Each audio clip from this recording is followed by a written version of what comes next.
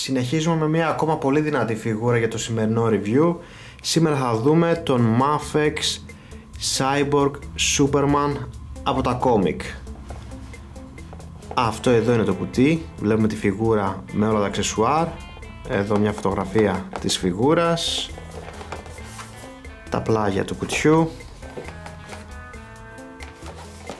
πάνω πλευρά, κάτω πλευρά είναι για ηλικίες από 15 χρονών και πάνω και η πίσω πλευρά του κουτιού. Πάμε τώρα να δούμε τα αξεσουάρ της φιγούρας. Λοιπόν, η φιγούρα έρχεται με το χαρτί της αυθεντικοποίησης, έρχεται με το κλασικό σταντάκι, το έχουμε δει πάρα πολλές φορές, δεν χρειάζεται να το ξαναδούμε.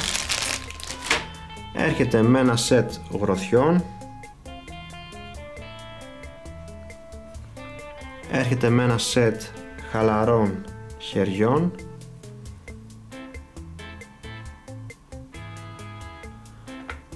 έρχεται με ένα χέρι που δείχνει και αυτό το χέρι μπορεί να χρησιμοποιηθεί για να κρατάει την κάπα του. Okay. Έρχεται με ένα σετ χεριών το οποίο έχει ανοιχτά τα δάχτυλα ή μπορείς να το χρησιμοποιήσεις και σαν να πιάνει κάτι.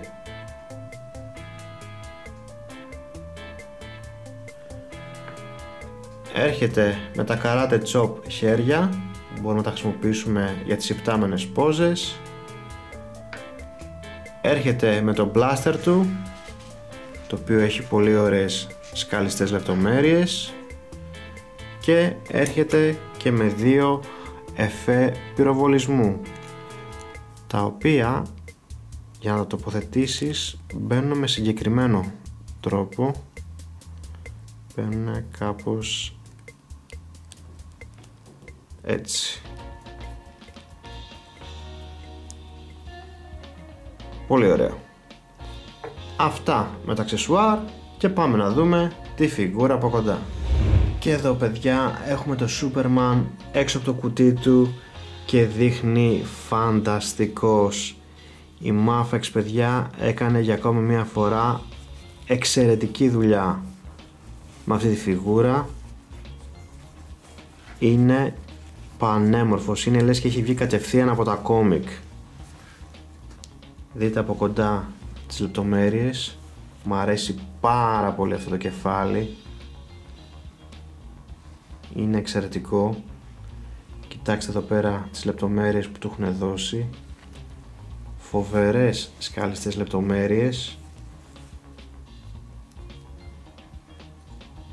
Cyborg Superman, φοβερή έκδοση αυτού του χαρακτήρα. Εδώ η κάπα του έχει σύρμα μέσα, οπότε μπορούμε να της δώσουμε ό,τι σχήμα θέλουμε, και έχει σύρμα και εδώ κάτω και εδώ στα πλάγια. Επίσης, για κάποιο περίεργο λόγο έχουν βάλει αυτά εδώ τα κομμάτια κάτω από την κάπα του, τα οποία τα έβαλαν και καλά να δίνουν ένα όγκο, ένα ύψος εδώ πέρα στους ώμους. Για μένα πιστεύω δεν χρειάζεται να τα βάλουν, ακόμα και έτσι όπως είναι η κάπα με το σύρμα που έχει είναι μια χαρά. Βέβαια έχω δει πολλούς να τα αφαιρούν αυτά εδώ. Ο καθένας μπορεί να κάνει ό,τι θέλει. Βλέπουμε και το logo του Superman εδώ πέρα πίσω στην κάπα. Παιδιά, είναι τρομερός. Δείτε εδώ πέρα και τα πόδια του. Τώρα, όσο για τις χρωματικές λεπτομέρειες, δυστυχώς η Mafex σε κάτι τέτοια θέματα μας απογοητεύει. Η δικιά μου η κόπια εδώ στα μαλλιά έχει λίγο τσαπατσούλικη μπογιά, αλλά ευτυχώς αυτό είναι κάτι που διορθώνεται εύκολα. Τώρα, όσο για την άρθρωση της φιγούρας, το κεφάλι περιστρέφεται πλήρως, περιστρέφεται και ο λαιμός και το κεφάλι κοιτάζει προς τα πάνω, κοιτάζει προς τα κάτω και έχει μια πάρα πολύ ωραία κλίση αριστερά και δεξιά. Τα χέρια κάνουν πλήρη περιστροφή, μπορούν να έρθουν αρκετά προς τα πάνω. Έχουμε και ένα butterfly σύνδεσμο ακριβώς εδώ.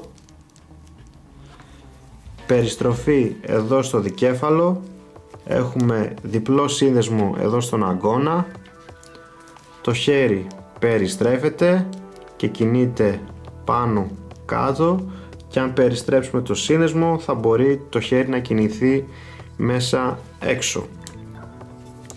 Έχουμε περιστροφή εδώ στο θώρακα και ο θώρακας έχει μια πάρα πολύ ωραία κυκλική κίνηση. Περιστρέφεται και η μέση, και αν χρησιμοποιήσουμε και τους δύο συνδέσμους μαζί, το σώμα μπορεί να λυγίσει προς τα πίσω τόσο και μπορεί να λυγίσει προς τα μπροστά μέχρι εδώ. Και φυσικά έχει μια πάρα πολύ ωραία κλίση αριστερά και δεξιά. Απίστευτο, έτσι, πάρα πολύ ωραίο. Εδώ έχουμε ένα κενό, αλλά αυτό μάλλον το κάνανε για να μπορεί η φιγούρα να έχει όλη αυτήν εδώ την ωραία την άρθρωση στη μέση. Έχουμε το drop down σύστημα. Το πόδι έρχεται μπρος ως εδώ, πίσω ως εδώ, πλάγια, περιστροφή εδώ πέρα ψηλά στους μυρούς, διπλό σύνδεσμο στο γόνατο, περιστροφή στο πόδι, το πόδι έρχεται εντελώς προς τα κάτω, έρχεται προς τα πάνω, έχουμε τέλειο σπάσιμο αστραγάλου και έχουμε άρθρωση στα δάχτυλα των ποδιών. Η άρθρωση του, παιδιά, είναι φανταστική.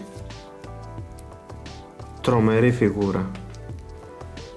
Πολύ μου αρέσει αυτή η έκδοση του Superman. Και όσο για τα αξεσουάρ, μπορούμε να αποσυνδέσουμε από εδώ το χέρι και να τοποθετήσουμε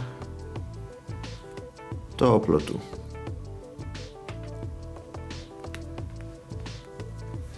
Τώρα το βάζω και ανάποδα, δεν θυμάμαι τώρα πως μπαίνει, νομίζω έτσι μπαίνει. Μπορεί να κάνω και λάθος, αλλά νομίζω έτσι είναι.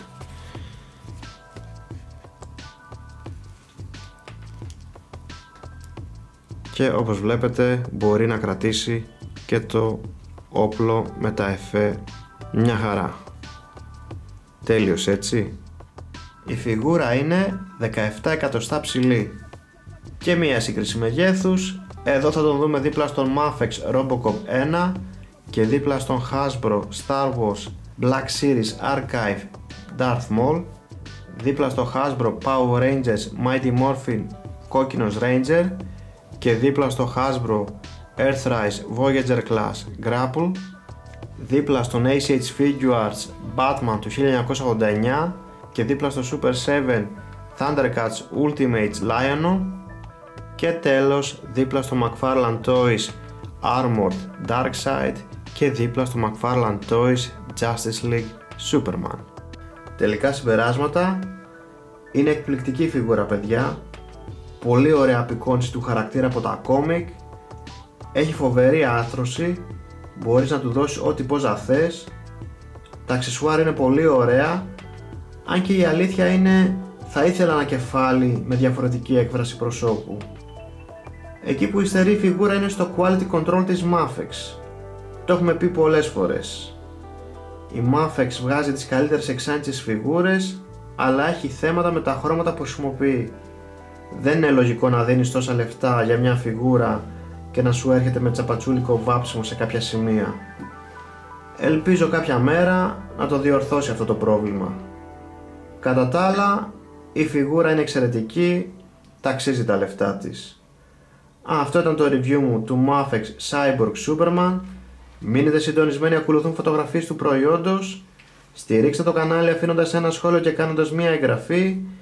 Μην ξεχάσετε να με ακολουθήσετε στο Facebook, γιατί ποστάρω σχεδόν καθημερινά νέα φιγούρων δράσης. Link θα υπάρχει στην περιγραφή του βίντεο.